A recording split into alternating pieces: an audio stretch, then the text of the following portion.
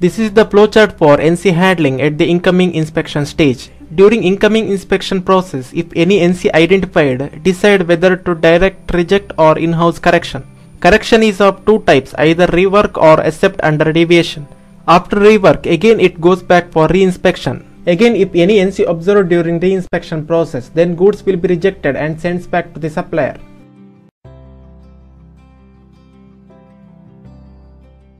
This is the sample flowchart for NC handling at in-process inspection stage. Here, if any NC products identified during process inspection at regular time interval, then it is located in the red bins. OK parts are identified with the green slip, and yet to decide deviated parts are identified with the yellow slip. These yellow slip part status decided at the final inspection stage.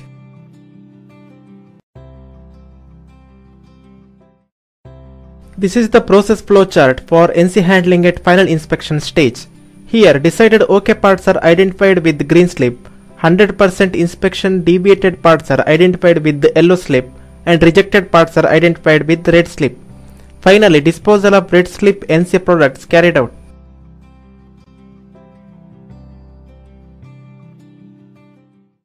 This is the sample format of NC report. Non-conformance includes information about product details, supplier details, description of NC, disposition plan, etc.